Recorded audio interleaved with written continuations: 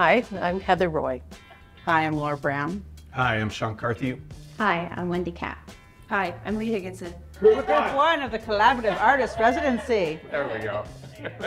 We each got a panel, and then we would put our mark on it, and then we'd pass it over to the next person. They would put their mark on it, and then it evolved into what you see behind us.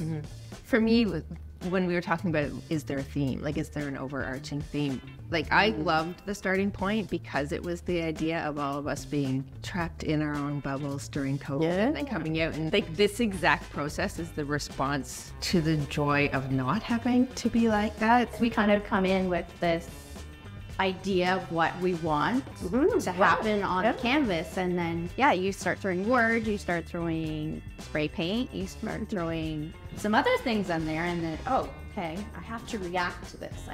I don't have a choice. I did constantly bring into question the idea of ego in art. And, you know, you can say you're collaborative, but it's something to watch somebody go along and take your panel and like slap new paint on top of what you're done. It's an outright challenge. We are starting on a brand new canvas, and at this point, lots of hands have touched all these different canvases.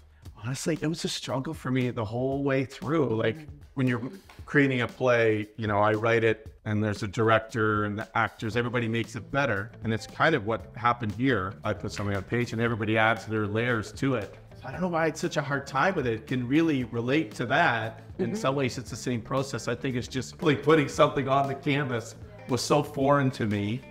It's pretty tough to just get in there and embrace it. Yeah, I was like, oh, there's a crayon. I could use a crayon. I loved what he did with my piece, the script that he wrote, from the images that I had selected and brought it all together. I was more visual. Some of the images like, well, like that, but it's the colors. You know, I had a theme going, but for him to take all those images and to make a story of it was something I didn't expect at all. So with Heather's, I'm like, okay, I'm not gonna write on bark or script or paper. I'm gonna do it right on the painting. Oh, it's so bold. I grabbed a pen. A Sharpie, which I wasn't supposed to use, and then I had to fix it by putting paper on over. But I did like what I said. I will not tread water. I like that. Sometimes in the art world, you make a mistake. And those mistakes are a blessing. And you roll with it.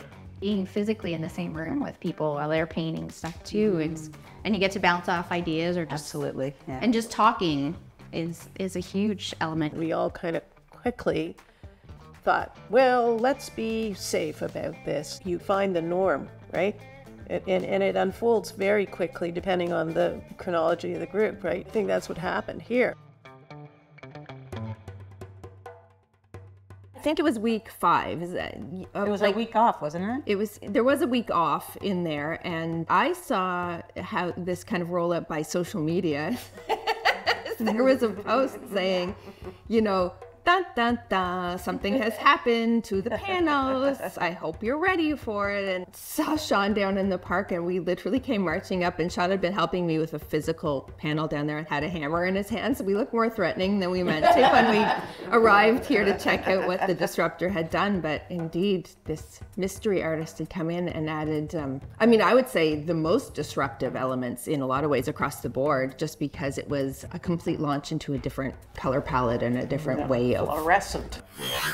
This collaboration needed an art alert. So I just decided to come in and, you know, stir things up a little bit. When I first saw the paintings, I thought they're getting a little comfortable. There were some parts of the paintings I wanted to connect together.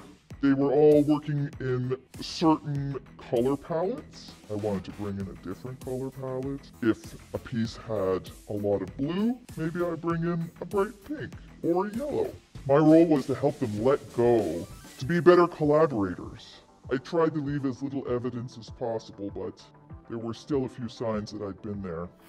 What's going to be interesting about showing this work is that, in theory, the panel we started will have our own personal art beside it. But I don't feel ownership of my panel or any of the panels. And so in some ways it feels very free compared to when you do a show of your own work and hang your own things on the wall, because there's nobody to distract from it if people are like, that stinks. Right? That's such an amazing idea for art groups, for family gatherings or girls' nights or anything. Let's make something together. A real bonding experience. Getting to know people better as well. Especially since being so closed off for what, 2.5, 3 years. In your own studio, you're a bit like a mushroom, you know, the light's not getting in, and working together is more like being in a garden.